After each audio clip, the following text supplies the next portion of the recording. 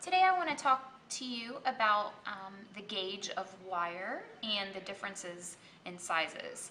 So the number can be a little confusing because the smaller the number is, it actually refers to a larger sized wire, so a wire with a larger diameter. So this wire here is actually 16 gauge wire, and it is really thick, really large when it comes to the diameter.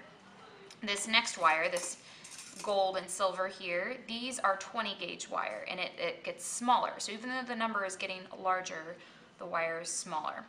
And then this last one I want to show you, which is really thin and really kind of flimsy. It gets kinks in it a lot. This is 30 gauge wire. We actually use this when we do our crocheted bracelets in class because it's really easy to use. It holds its shape when you bend it.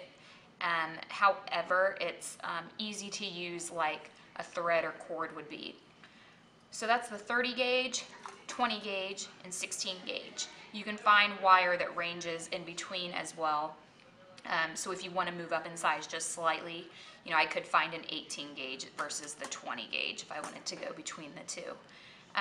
The difference is going to be dependent on the project that you were doing. We primarily use 20 gauge for the majority of our projects. It tends to be the most universal when it comes to making jewelry, the jump rings, ear wires, a lot of stuff that we do. But we do occasionally need the bigger or the smaller wire.